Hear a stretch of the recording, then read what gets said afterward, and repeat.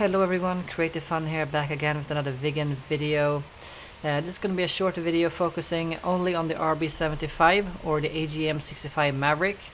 And first I want to correct some misinformation that I stated in my previous videos, and I want to also send a huge thank you specifically to Viggen and AJS37 who's been pointing this out in my comments for the two videos I made about the Viggen so far featuring the Maverick. And I always assumed that the RB75 was added in the late 80s and 90s update of the Viggen.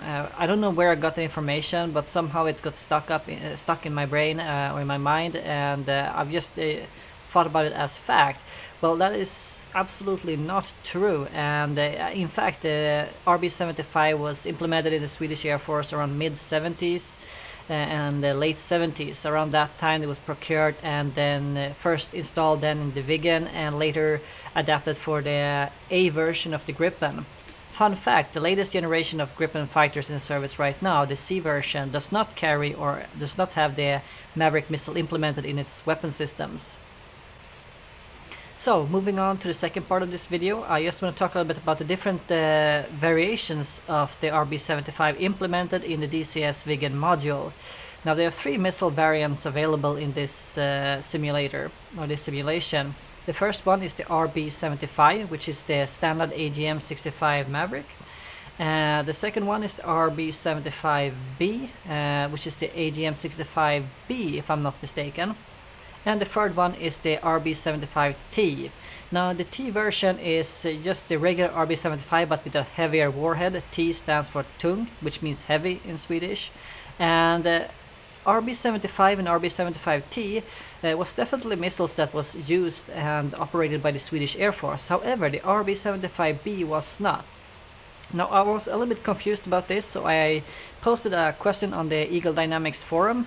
And Viggen once again stepped up and provided some really detailed and clear information regarding the implementation of this missile in this DCS module.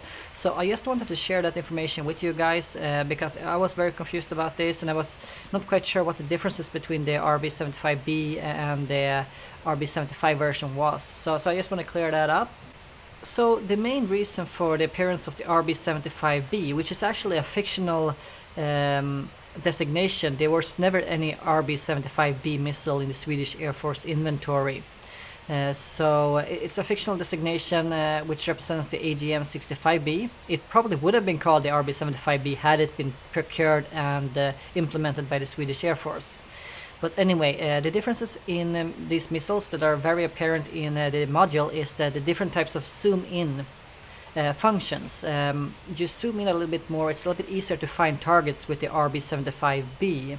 And as far as I can tell, and information I've been able to acquire points to that Lederneck implemented this missile because if you are flying the Viggen in VR or with a lower resolution screen, it's very difficult when using the RB75 original missile to lock on.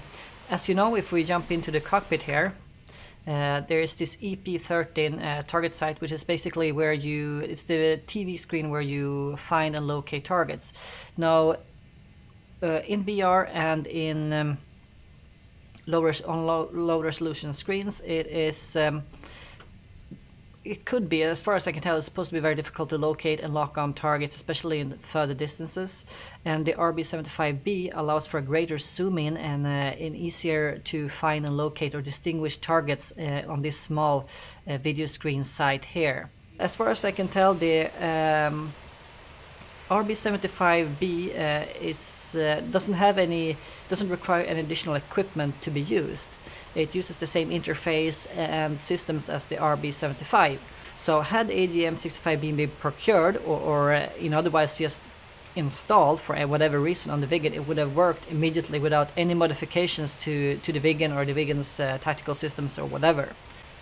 Anyway, so that was those two things I want to talk about. As I said, a really short video. I just wanted to clarify this thing. And once again, thanks to the amazing DCS community, always stepping up, giving the good information without being jerks about it, which is very nice. I really love this community, and so there's no prestige here. I made a mistake and I wanted to correct it, and I thought it was better to just make a separate video about this rather than to add it on to the second part of my is the Viggen, or can you use the Viggen as a modern strike fighter video, which is coming up pretty soon. Anyway, thank you so much for watching, and I'll see you guys in the next video.